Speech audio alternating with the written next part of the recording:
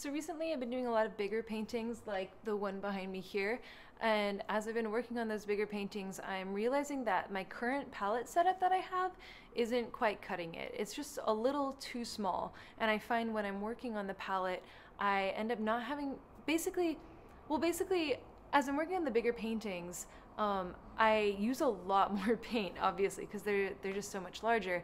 And with my style of painting, I like my paint to have kind of this thick texture and to be able to see the paint. So as I'm translating my style from painting smaller paintings to making these larger paintings, I also need to mix larger and larger piles of paint. And this takes up a lot of space on the palette. And I found that for a smaller painting, maybe I could fit all of the colors and all of the mixtures I need on my usual size palette. But for these larger paintings, I often fill up the whole palette with just one color mixture. So this has pushed me to wanting to get a larger palette to kind of upgrade my palette setup so that I have a lot of space to mix lots of paint for these bigger canvases. So that's what I'm going to be doing today. And as a quick note, this video isn't sponsored by anyone, but if you want to support my work, you can purchase my paintings on my website, you can join my Patreon, or you can share my video with a friend. All of these things really help. So here's my current palette setup. It is a sheet of tempered glass. I think it's from New Wave, a 12 by 16 palette. And it works pretty well for the smaller paintings that I'm working on. You can see I can mix several different groups of colors, and I have all my colors laid out here. And then I just have it sitting on this table, and then I have the paints that I use to refill basically under here with some other materials. So, but as you can see, like I'm using really big tubes of paint, I'm using other big tools, and it's just getting really messy really quickly.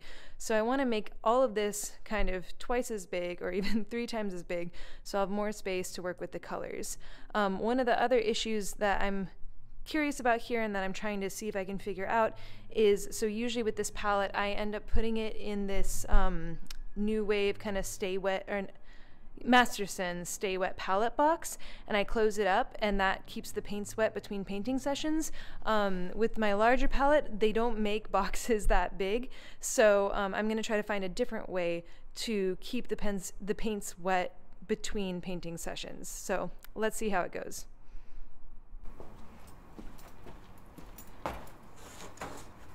So here's the size of the new palette that I want to use. It's 24 by 36, so way bigger than my old one. Gives me a lot of room for paint mixing, which I'm really excited about. But this is just a regular sheet of glass. So to kind of protect the edges and also to prevent the paint from drying out, I'm going to put it in this floater frame, which I'm going to put together. And then my idea is that I'll put the glass in the floater frame, I'll seal it so that it's airtight, and then I can cover this with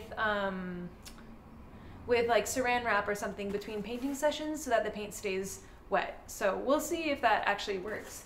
And then to support this big palette, I got this big restaurant style metal cart that it has wheels and it's like a 2-tiered table, so I can set the palette on top and then I'll still have stuff for my paints beneath it.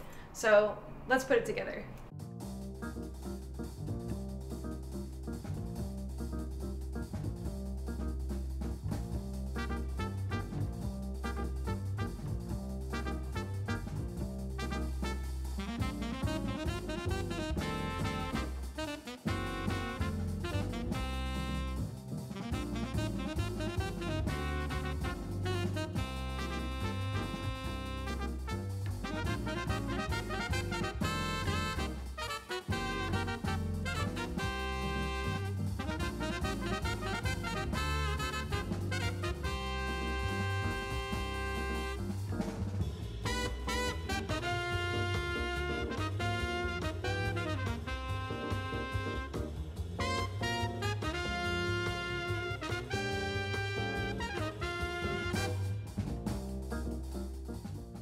Okay, so I did the first part, the table is done. It's taller than my old palette setup that I was using, so I'm not sure how I'm gonna like that, but want to give it a try.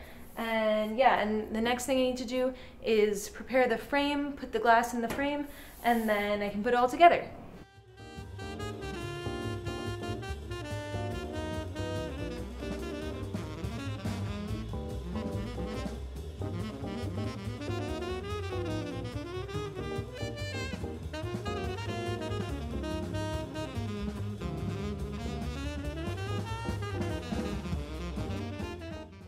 Okay, so I assembled part of the frame, and now I'm going to put the glass in, and then I'll put the last part of the frame on and then seal it all up.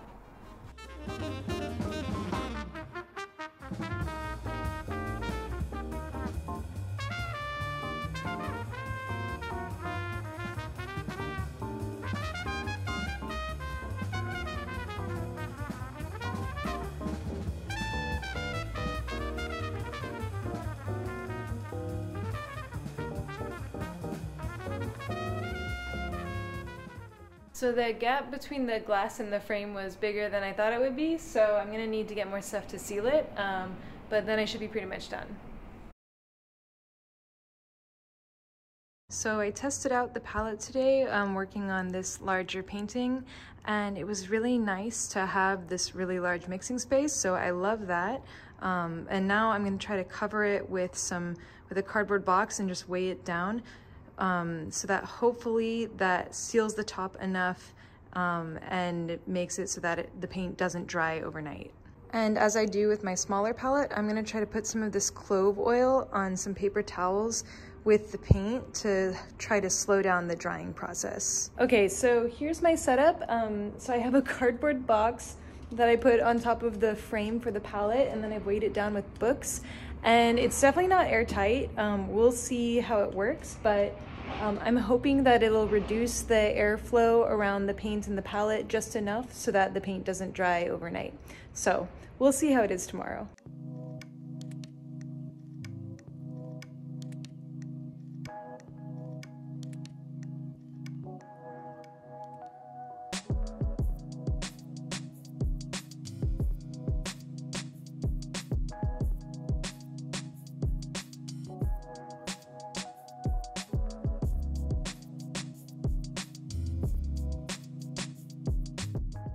So here's my final setup, and I'm just loving it. It is so nice to have so much more mixing space, especially when I'm working on large canvases. I just feel like I need to mix a lot of paint to be able to work at a large scale. So having this big palette, I think, is just a total game changer.